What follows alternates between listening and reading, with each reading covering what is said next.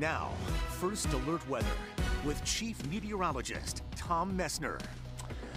Yes, it turned out to be kind of a wet day. As a matter of fact, as expected, the farther east you were, generally speaking, the more rain you ended up getting, like in Lebanon, since midnight. So what do we got? 23 and a half hours-ish. About 8/10 of an inch there, 6/10 of an inch in Springfield. We did see half an inch, though, in Middlebury, and we've got more where that came from. Here's what's going on Storm Tracker right now. Looks like the rain perhaps a little bit heavier over toward the Northeast Kingdom, and especially as you get into places like Coos County. But then as you come on back to the west, Newport, Derby, yeah, we've got some rain and into Franklin County, into the Champlain Valley. Generally speaking, it's been lighter. Noticed this a little while ago. Needed the wipers a few times, but it certainly wasn't pouring out there. Bottom line is this upper level low pressure system continuing to just kind of crank off the coast of Maine. And that's going to be the case not only tomorrow, but the day after that. So we've got rain expected, especially during the afternoon hours on your Tuesday and Wednesday. And I think we'll find some thunderstorms as well. A lot of 60s on the map from Jay to Derby to Morrisville. Right now 65 degrees in Schuyler Falls. Bennington right now at 64. Here's the thing, a little uncomfortable because the dew points are very high. When the dew points get this close to the actual temperature, it is going to be pretty sticky out there. And that's one of the cases we're going to have to deal with tonight.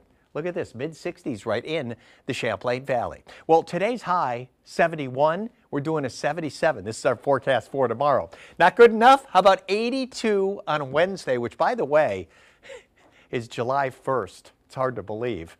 And then on Thursday, we go into the 90s. We slip a little bit after that temperature-wise, but we've got a lot of warmth in the upcoming 10-day forecast. Now, for tomorrow, we may find a few rain showers around in the morning. Better chance for afternoon showers and, yes, some thunderstorms in there as well. Here's Futurecast. Let me step you through this. 1 o'clock in the morning, few showers, take you through the overnight. As I say, in the morning, we may see a couple of showers, but here's your better chance for afternoon showers and thunderstorms. We get that daytime heating, that upper level low has just given us much cooler air aloft. So it's going to be just a bubbling up situation by the afternoon. And not only for Tuesday, here comes your Wednesday, and again, the afternoon looking kind of busy. By Thursday, though, I think we're finally getting rid of the upper level low pressure system, and that looks to be a pretty good day.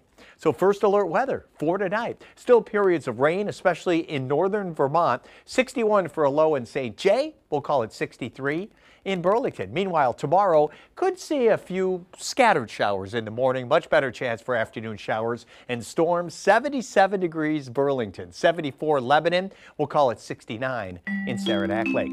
5-day forecast. We've got the impact icon on there for you the next couple of days because it's going to impact you, certainly if you're driving around, and mainly in the afternoon with those showers and perhaps some storms. 77 Tuesday, 82 on Wednesday. Thursday, it's going to be hot, but it does look sunny at 91. Now, Friday and Saturday, we're getting into the 4th of July weekend here. I think for the most part, those are going to be dry days, maybe just a couple of showers around, so that chance is there.